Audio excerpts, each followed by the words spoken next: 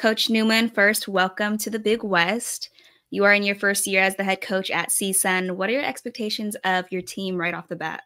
Super excited to get started. Obviously, it's been a while since I've been in the Big West. 10 years ago, I was at Fullerton as an assistant, and now back at Northridge here 10 years later. So we're back, and we're excited about the opportunity. I really like our team.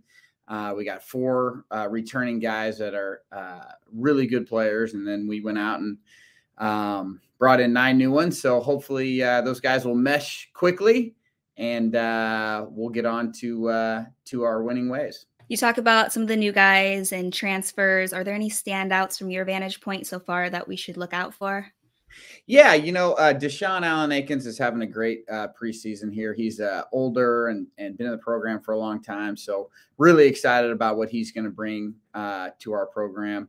Deontay Bostic, another one of those players returning from last year's team, averaged double digits, and he's really kind of coming into his own. He fought some injuries last year, and I think he's through those now and ready to have a full season. So those two guys are from the returning standpoint are ready to really make a difference this year in the Big West. And then Gianni Hunt, the transfer from Sac State, has had a great summer and fall, and so we're hoping that his waiver goes through and he's ready to play for us here on day one.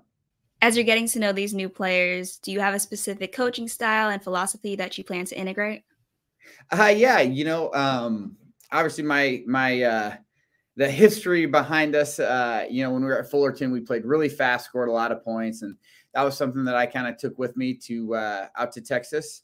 And then back to San Bernardino. So we're going to play fast. We're going to score a lot of points, which all of these guys are super excited about doing. You don't have to convince, young college basketball players that, we're going to play in a style where they get to score a lot of points. So they've been very fun to coach and really looking forward to that and playing our style of basketball. And now hopefully we can keep points off the scoreboard as well and hopefully win some games doing it that way. Earlier on, you mentioned how you have been no stranger to the conference. Although you may be new to CSUN, you spent 10 years as an assistant at Fullerton from 2003 to 2013.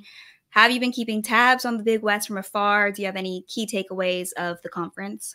Oh, absolutely. Yeah, no, having spent 10 years and got to know a lot of the coaches, always keeping tabs on the Big West. And even though I don't, how much television even makes it out to West Texas, not sure, but we were able to get some Big West games out there. And so it was fun to watch the conference and see some of these guys. And, obviously what Santa Barbara has done over the last couple of years has been, remarkable. And Irvine's got a great program there. Coach Turner does a good job. He had just started building that thing when we left, and so knew that was going to grow to what it is now. And then Coach Ganad at Hawaii's built a great thing going on there. So all these guys, really it's been fun. And then watching the Big West grow and add UC San Diego and Cal State Bakersfield, that was great. I actually had a chance to compete against Coach Olin